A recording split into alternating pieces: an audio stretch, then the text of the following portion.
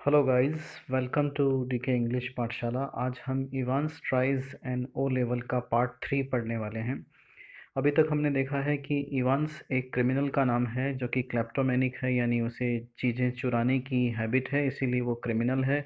और दूसरी बात यह है कि वो अपने साथियों के बीच में इवांस द ब्रेक के नाम से बहुत फेमस है, क्योंकि वो कई बार जेल को तोड़ चुका है और जेल तोड़ के भाग चुका है। तो अभी वो गवर्नर की जेल में है। गवर्नर ने भी एक चैलेंज ले रखा है कि वो इवांस को अपनी जेल से भागने नहीं देगा। और इवांस इस समय एक जर्मन का ओ लेवल एग्ज़ामिनेशन फाइट कर रहा है, और उसका एग्ज़ाम जो है उसकी सेल में ही हो रहा है। उसके इन्विजिलेटर जिनका नाम एस मैक्लेरी है वो वहाँ पहुँच चुके हैं और एग्ज़ाम की शुरुआत हो चुकी है।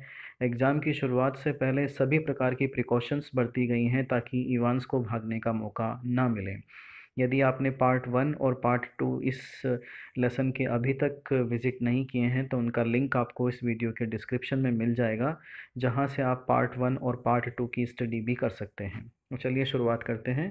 इट वाज 9:20 AM, लगभग 9:25 सुबह के हुए थे। And there was a great काम, और वहाँ गजब की शांति थी। ये एग्ज़ामिनेशन हॉल की बात हो रही है, और ये एग्ज़ामिनेशन हॉल इवांस का अपना सेल ही था, यानी इवांस जिस जेल के कमरे में रखा गया था उसी के अंदर एग्ज़ामिनेशन सेंटर बना दिया गया था। एट 9:40 AM, लगभग 9:40 पर the examination board wrong through and the assistant secretary with special responsibility for modern languages asked to speak to the governor. तो यहाँ पर मैक्लेरी ने एग्ज़ाम की शुरुआत की घोषणा कर दी थी, और लगभग 9:40 पर एग्ज़ामिनेशन बोर्ड की तरफ से कॉल आया, और वहाँ के जो असिस्टेंट सेक्रेटरी थे, जो स्पेशल रिस्पॉन्सिबिलिटी जिनके पास में थी मॉडर्न लैंग्वेजेस की, वो गवर्नर से बातचीत करना चाहते थे। The examination had already started, no doubt. Examination के बारे में उन्होंने बातचीत की, क्या एग्ज़ामिनेशन शुरुआत हो चुकी है? बिल्कुल कोई संदेह नहीं है। A quarter of an hour ago, governor ने आंसर दिया कि लगभग 15 मिनट पहले ही एग्ज़ाम स्टार्ट हुआ था। और उसके बाद में दोनों के बीच में बातचीत हुई। Yes, well, there was a correction slip, और वहाँ से मैसेज आया कि एक करेक्शन स्लिप है विच सम फूल had forgotten to place in the examination package. जो किसी ने एग्ज़ामिनेशन पैकेज में कोई रखना भूल गया है। वेरी ब्रीफ छोटा सा करेक्शन है। कुड द गवर्नर प्लीज़, अगर गवर्नर अलाउ करें तो वो करेक्शन किया जा सकता है क्या? ये एग्ज़ामिनेशन बोर्ड की तरफ से कहा गया। तो गवर्नर ने क्या आंसर दिया? यस ऑफ कोर्स, हाँ बिल्कुल, I will put you straight through to mister Jackson in D wing. मैं आपके कॉल को जो है डी विंग में मिस्टर जैक्सन जो प्रिजन ऑफिसर हैं उनकी तरफ ट्रांसफ़र कर देता हूँ। Hold the line a minute, 1 minute के लिए होल्ड कीजिए। Was this the sort of the thing the governor had feared? क्या ये उसी प्रकार की चीज़ थी जिसका गवर्नर को डर था? Was the phone call A fake? क्या ये फेक फ़ोन कॉल था? सम सिग्नल, किसी प्रकार का कोई संकेत था? सम सीक्रेट मैसेज, कोई सीक्रेट मैसेज था इवांस के लिए? ये सभी बातें गवर्नर के दिमाग में चल रही थी। But he could check on that immediately, लेकिन उसने सोचा कि इन बातों को तो वो अभी के अभी चेक कर सकता है। ही dialled the number of the examination board. उसने जिस नंबर से कॉल आया था उसी नंबर पर वापस कॉल किया। But heard only the स्टेकेटो ब्लीप्स of A line engaged, लेकिन लगातार उसे लाइन के एंगेज रहने की ब्लीप साउंड सुनाई दे रही थी। But then the line was engaged, लेकिन लाइन एंगेज थी, वाजंट इट? खैर, एग्जामिनेशन बोर्ड का कॉल फ़ोन नंबर है तो लाइन तो एंगेज होंगी ही, इसलिए थोड़े उसको गवर्नर साहब को विश्वास हो गया था कि ये बिल्कुल सही जगह से कॉल आया था। नॉट वेरी इंटेलिजेंट, उसने सोचा ज़्यादा दिमाग लगाने की आवश्यकता इस पर नहीं है। 2 मिनट्स लेटर, लगभग 2 मिनट के बाद में, he heard some whispered communication. उसने कुछ विस्पर्ड कम्युनिकेशन की आवाज़ सुनी। विस्पर्ड कम्युनिकेशन का मतलब है उसने कुछ फुसफुसाने की आवाज़ सुनी। फुसफुसाने की आवाज़ का मतलब है कि उसे दोनों के बीच में बातचीत करने की आवाज़ सुनाई दी। उन दोनों के बीच में क्या बातचीत हुई वो हम देख रहे हैं यहाँ पर। And then मैक्लेरीज broad Scots voice, और उसके बाद में मैक्लेरी की बहुत ब्रॉड, ब्रॉड का मतलब ब्रॉड, स्कॉट वॉइस का मतलब ब्रॉड स्कॉटिश प्रोनाउंसिएशन वाली आवाज़ सुनाई दी मैक्लेरी की। क्या थी? Will you please stop writing A V while mister Evans उसने मिस्टर इवांस को यानी इवांस को इंस्ट्रक्ट किया था कि क्या आप थोड़े समय के लिए ये लिखना बंद करेंगे एंड लिसन केयरफुली, और सावधानी से सुनेंगे। Candidates offering German 0 to 1 1 should note the following correction. Jin candidates ने ये 0 to 1 सब्जेक्ट लिया है उनको ये करेक्शन नोट करना चाहिए ऑन पेज 3। और उसके बाद में लाइन नंबर 15 में जो फोर्थ वर्ड है उसे गोल्डेनेन पढ़ना चाहिए, न कि गोल्डीन पढ़ना चाहिए। ये करेक्शन जो आया था, इस करेक्शन को यहाँ पर मैक्लेरी इवांस को बता रहे हैं। एंड द होल फ्रेज, और फिर पूरा का पूरा फ्रेज जो है इस प्रकार से हो जाएगा, जम गोल्डेनेन लोवेन, न कि जम गोल्डीन लोवेन। यानी छोटा सा करेक्शन कराया था इसमें, खाली ये जो वर्ड था गोल्डेनेन, इसकी जगह गोल्डेनेन करेक्शन था गोल्डीन की जगह। I will repeat that. और इसके बाद मैक्लेरी ने ये करेक्शन जो था ये रिपीट करके सुना दिया। The governor listened and smiled. Governor, जिसने माइक्रोफोन्स लगा रखे थे, उसने इन सभी बातों को ध्यान से सुना और मुस्कुराया। He had taken German in the 6th form himself. उसके पास भी 6th क्लास में जर्मन लैंग्वेज थी। And he remembered all about the agreement of adjectives. और उसे एडजेक्टिव्स के एग्रीमेंट के बारे में पता था, यानी ग्रामेटिकल टर्म्स एडजेक्टिव का किस तरह से सब्जेक्ट और वर्ब के साथ में एग्रीमेंट होता है उसके बारे में उसे पता था। और ये माइनर करेक्शन सुनकर वो थोड़ा सा मुस्कुराया, क्योंकि उसे लगा कि उसकी भी जर्मन नॉलेज टेस्ट हो गई इस बहाने। And so did मैक्लेरी। By the sound of things for the ministers pronunciation was most impressive. और वो मैक्लेरी के प्रोनाउंसिएशन से बहुत इम्प्रेस हुआ। तो ये आखिर इतना अच्छा प्रोनाउंसिएशन उसने जर्मन लैंग्वेज का कैसे किया। But what about Evans? लेकिन इवांस का क्या? He probably did not know what an adjective was. उसे तो शायद पता भी नहीं होगा कि एडजेक्टिव होता ही क्या है। The phone wrong again. दोबारा फ़ोन की घंटी बजी। The magistrates court. इस बार मजिस्ट्रेट के कोर्ट से फ़ोन आया था। They needed a prison van. उन्हें एक प्रिजन वैन की ज़रूरत थी। And a couple of prison officers. और लगभग 2 प्रिजन ऑफिसर्स भी चाहिए थे। रिमांड केस, कोई रिमांड केस था। एंड विद इन 2 मिनट्स, और लगभग 2 मिनट के अंदर, the governor was wondering. Governor ने फिर सोचा, whether that could be A hawks, कि क्या ये भी कोई चीटिंग है, ये किसी प्लानिंग का हिस्सा है। यानी उसके दिमाग में शक तो आ रहे हैं, लेकिन उन शक, जितने भी डाउट्स उसके आ रहे हैं उन पर वो कोई एक्शन नहीं ले रहा है। He told himself not to be सो सिली। उसने अपने फिर दिमाग को समझाया कि नहीं नहीं, इतना सिली बनने की ज़रूरत नहीं है, ये कोई हॉक्स थोड़े हो सकता है। His imagination was beginning to turn riot. उसे लगा कि उसकी इमेजिनेशन कुछ ज़्यादा ही सीमाओं से परी जा रही है, कुछ ज़्यादा ही सोच रही है। Evans. For the first quarter of N, उसे तभी इवांस का ख्याल आया कि इवांस का क्या हुआ। For the first quarter of an hour, लगभग 15 मिनट तक, Stephen's had ड्यूटीफुली peered through the pep hole at intervals of 1 minute और सो। ये जो स्टीफन्स, जो प्रिजन ऑफिसर था जिसकी ड्यूटी लगी हुई थी, ये पीप होल से लगभग 1-1 मिनट के अंतराल में अंदर देख रहा था। And after that every 2 minutes, और उसके बाद तो हर 2 मिनट में देख रहा था। एट 10:45 AM, लगभग 10:45 पर, everything was still all right, सब कुछ सही चल रहा था। As he looked through the pep whole once more, क्योंकि उसने पीप होल, यानी जो पीप होल में से उसने देखा, सब कुछ बढ़िया चल रहा था। इट टुक 4 और 5 सेकेंड्स, लगभग 4 या 5 सेकंड के बाद में फिर उसने देखा। What was the point? उसने देखा कि इस तरह से बार बार देखने का क्या मतलब। इट वाज ऑलवेज मोर और लेस द सेम। हर बार देखो तो वैसा का वैसा ही दिखाई देता है। Evans his pain between his lips. Evans अपने पेन को अपने लिप्स में दबाए हुए बैठा है। Set steering straight in front of him, और लगातार अपने सामने देख रहा है। टूवर्ड्स द डोर, दरवाजे की तरफ। Seeking it seemed some सॉरली needed inspiration from somewhere. ऐसा लग रहा है कि उसे कहीं से कुछ इंस्पिरेशन मिलेगी, फिर वो कुछ लिखना शुरू किया करेगा। एंड अपोजिट हिम, और उसके ठीक सामने मैक्लेरी बैठे हैं। सीटेड स्लाइटली एस्क्यू, थोड़ा सा झुक के बैठे हैं, फ्रॉम द टेबल नाउ, अब टेबल से थोड़ा झुक कर बैठे हैं। His face in semi profile, उसका फेस जो है सेमी प्रोफाइल में दिखाई दे रहा है। His hair, as Stephen's had noticed earlier, उसके बाल एमेचरिशली, लगभग किसी बच्चे की तरह क्लिप किए हुए हैं। Pretty closely to the scalp, उसकी बिल्कुल स्काल्प से लगकर, यानी उसकी खोपड़ी से लगकर। His eyes behind the payable lenses, peering short साइटेडली at the church times, उसकी आंखें लगातार जो है पेबल लेंसेज के पीछे चर्च टाइम्स को पढ़ रही हैं। His right index finger hooked beneath the narrow क्लerical collar, और उसकी जो राइट इंडेक्स फिंगर है वो नैरो, जो उसका क्लेरिकल कॉलर है, कॉलर यानी कॉलर की तरफ ही इशारा किया गया है, और उसकी तरफ जो है हुक की हुई हैं, and the fingers at the left hand and the nails meticulously manicured, और उसके जो नाखून हैं वो अच्छे ढंग से कटे हुए हैं, slowly stroking the short black beard, और वो लगातार अपनी ब्लैक बियर्ड को सहला रहे हैं। अब उसको लगा कि ये सब चीज़ें नॉर्मल सी चल रही हैं, इसलिए उसको बार बार देखने की ज़रूरत नहीं है।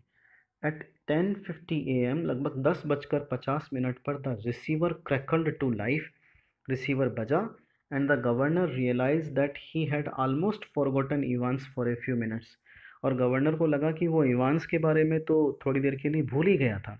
इवांस ने क्या कहा? Please sir. इवांस ने फिर से बोला प्लीज़ सर, क्योंकि उसकी आवाज़ सुनी नहीं गई। इवांस ने बोला would you mind if I put a blanket round मी? क्या आप मुझे एक ब्लैंकेट मेरे कंधों के चारों तरफ डालने की परमिशन देंगे? It's a bit पार्की in here isn't it?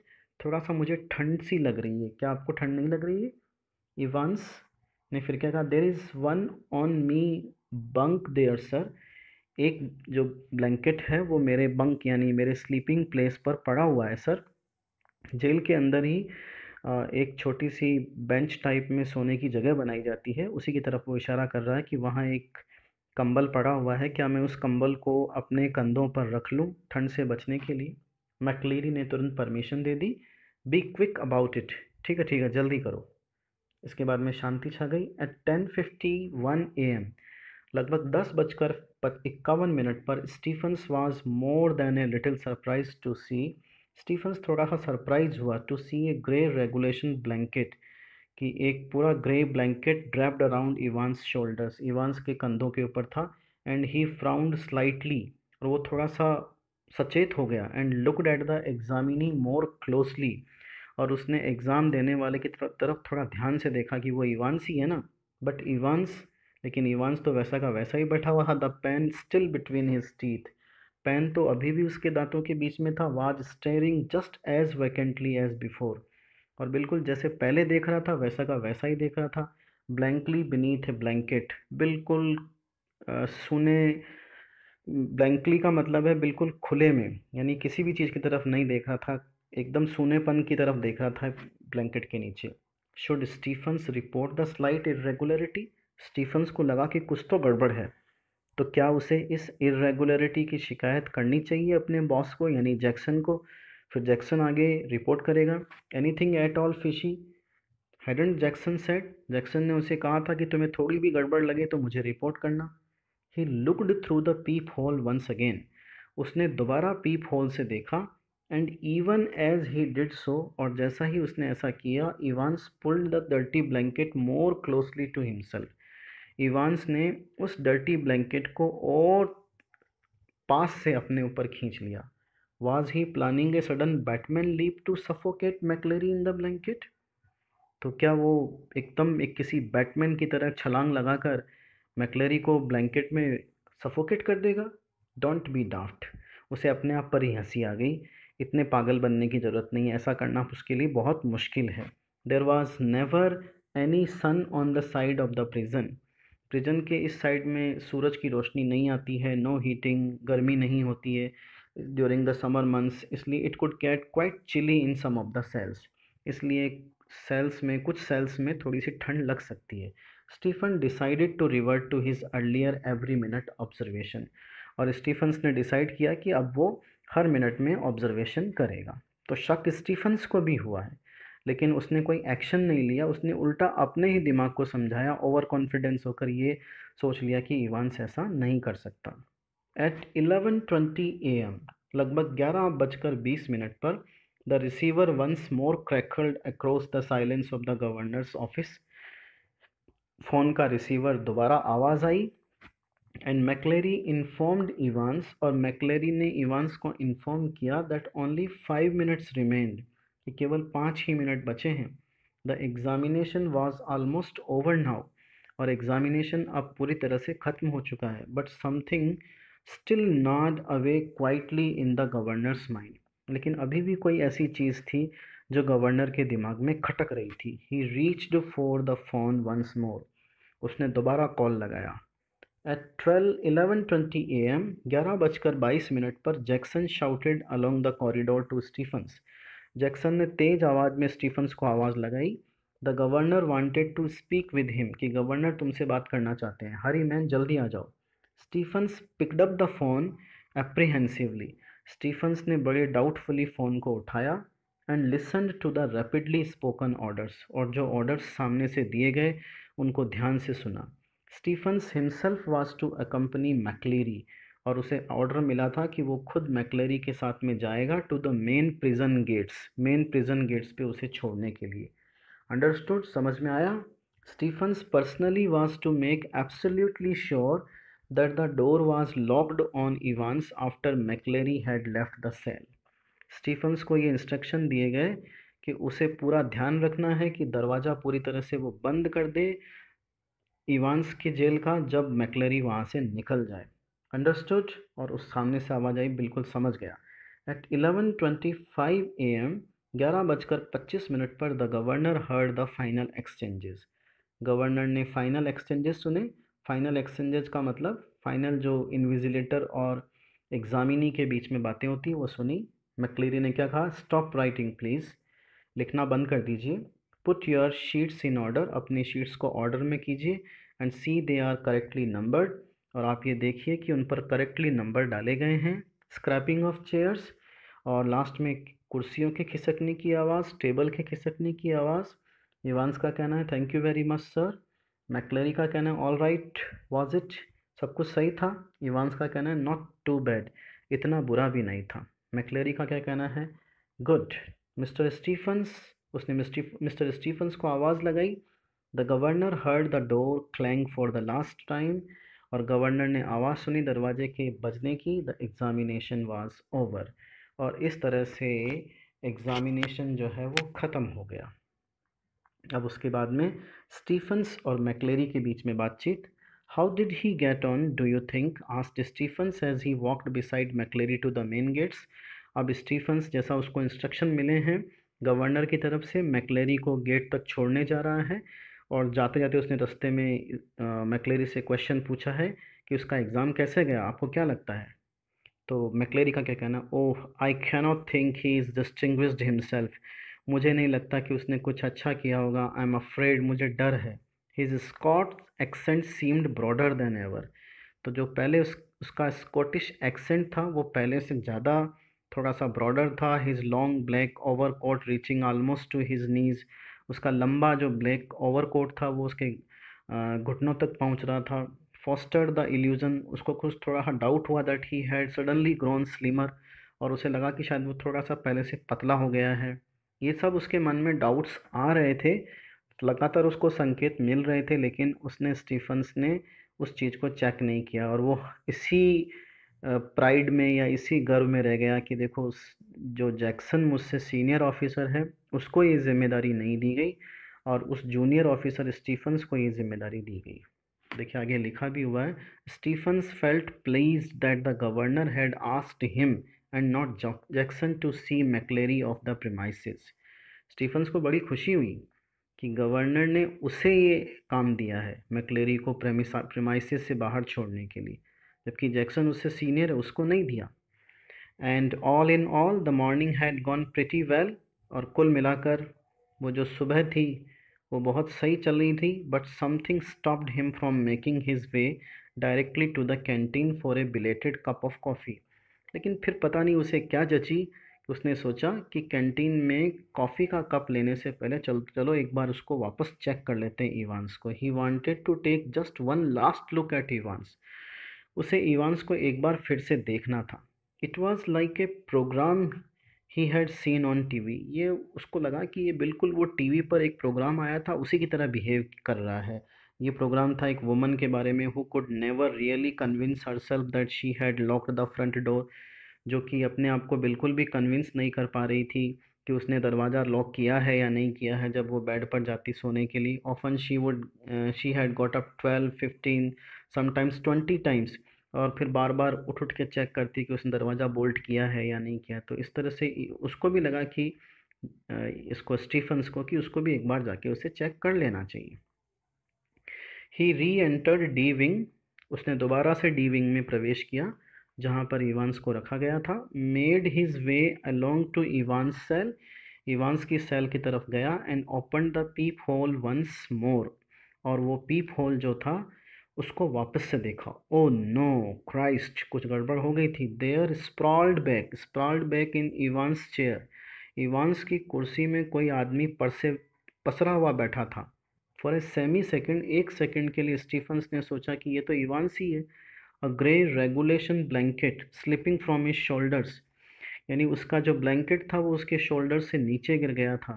Evans की ही बात हो रही है, यानी जो आदमी वहाँ बैठा हुआ उसी की आवाज़ हो रही, उसी की बात हो रही है। The front of is closely cropped, उसका जो फ्रंट था वो पूरी तरह से क्रॉप था। Irregularly tufted hair Awas with fears red blood, उसके जो सामने के जो बाल थे वो पूरी तरह से खून से सने हुए थे। Which had dripped already through the small black beard, और ये जो खून था ये उसकी बियर्ड में भी आ चुका था। And was even now spreading horribly over the white clerical collar, और वो बहता हुआ खून उसके कॉलर की तरफ आ गया था, down into the black clerical front, और पूरी तरह से सामने का जो ब्लैक कोट था उस पर फैल गया था। Stephen's shouted wildly for Jackson, Stephen's जोर से चिल्लाया, जैक्सन को उसने कॉल दिया। And the words appear to penetrate the curtain of blood that weld मैक्लेरीज years, और ये जितने ये वर्ड्स उसने इतनी तेज आवाज़ लगाई कि ये मैक्लेरी के भी कान में पहुंच गए। For the ministers hand felt feebly for a handkerchief from his pocket, वो थोड़ा बेहोश हो गया था। उसने अपना हाथ निकाला और पॉकेट में डाला और उसमें से हैंकी निकाला अपना, held it to his bleeding head, और अपने सिर पर लगा लिया। The blood seeping slowly through the white linen, और खून धीरे धीरे उसके वाइट कपड़ों से नीचे गिर रहा था। ही गेव ए लॉन्ग लो मोन, वो धीरे से चिल्लाया लंबी आवाज में। एंड ट्राइड टू स्पीक, और बोलने की कोशिश की, but his voice trailed away, लेकिन उसकी आवाज़ नहीं पहुंची। And by the time Jackson had arrived, और उस समय तक जैक्सन भी पहुंच चुका था। And dispatched Stephen's to ring the police, और उसने उसी समय स्टीफन्स को भेज दिया कि पुलिस को कॉल करो। एंड द एम्बुलेंस बुलाओ। एंड द हैंकरचीफ, और जो उसका रुमाल था वो स्टिकी चिपचिपा स्क्वेल्ची खून से सना हुआ वॉज पीस ऑफ क्लॉथ बनकर रह गया था। तो इसी के साथ में आपका ये पार्ट 3 ख़त्म होता है। आगे के जो लेसन्स हैं वो दो पार्ट्स, पार्ट 4 और पार्ट 5 में जल्दी ही अपलोड किए जाएंगे। Thank you very much for joining us.